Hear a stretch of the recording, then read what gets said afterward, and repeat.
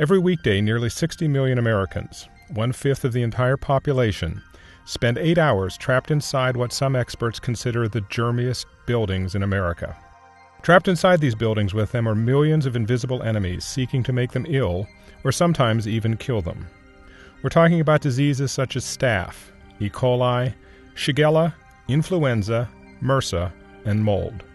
These denizens of the invisible world are all around us, on flat surfaces and chair backs, on computer keyboards and mice, door handles and sink handles. Where do you find all these hidden killers? Where is the germiest building in America? It's a public school. And while the situation is bad enough when we consider middle schools and high schools, it's an even bigger issue in elementary schools. Young children do not have fully developed immune systems. They're known in the medical industry as immunocompromised. Yet every day we expose them to bacteria and viruses and mold spores. What can be done about it? Typically, there are two responses. We can teach kids better hygiene practices like hand washing and bathing so they don't bring germs with them. And when they do get exposed, school nurses and doctors are there to help them deal with headaches and nausea. But what can we do about the germs that do get into our schools and onto our surfaces, waiting patiently for days, weeks, even months for unsuspecting hands and pencils and backpacks? There is only one professional that can do anything about getting rid of the germs that have infected our buildings: the school custodian. Custodians should be the first line of defense against pathogens in the schools. Unfortunately, most janitors today are not trained or equipped to deal with this invisible world. They do not understand the spread of disease or how to break the infection cycle. And they're armed with antiquated tools, mops and buckets, rags and spray bottles that don't actually attack bacteria. In fact, they spread it around, becoming disseminators that carry disease from surface to surface, classroom to classroom. According to Dr. Charles Gerba of the University of Arizona, mops and rags give germs a free ride. You can actually make things worse if you are not cleaning properly. So the next time you visit your child's school, or if you're a teacher, the next time you walk into a classroom, don't just look around and ask if the room looks clean. Ask yourself, is it hygienically clean? Most likely, the answer is no. Then you may want to ask the principal or superintendent or PTA if your custodial staff has received the tools and training they need to make this building safe for the children.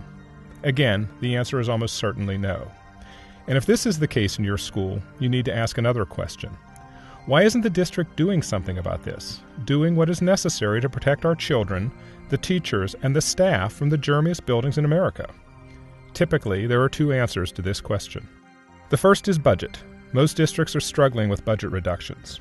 They're trying to figure out how to divide the dollars they have and rarely allocate enough money for the custodial staff and equipment that are necessary. In fact, many school districts have cut their cleaning budgets by 25% or more over the last 10 years. Why would they do this? That brings us to our second reason: knowledge. If your administrators are like others in the country, they don't have the knowledge they need regarding cleaning science.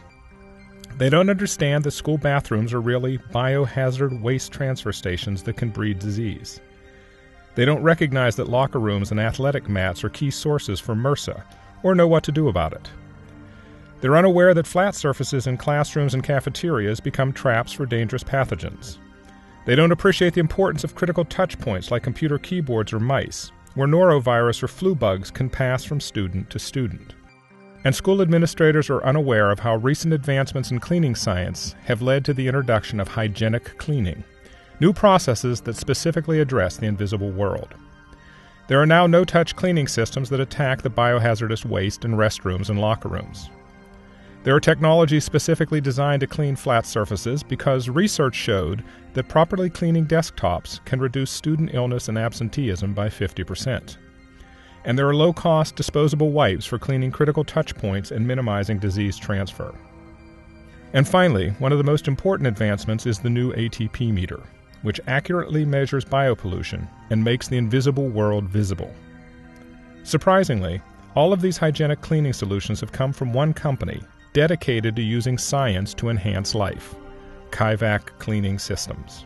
So if you're worried about your children's health and want to make a difference in your school district regarding proper cleaning, now you can. Visit Kaivac.com to learn the name of your nearest Kaivac distributor.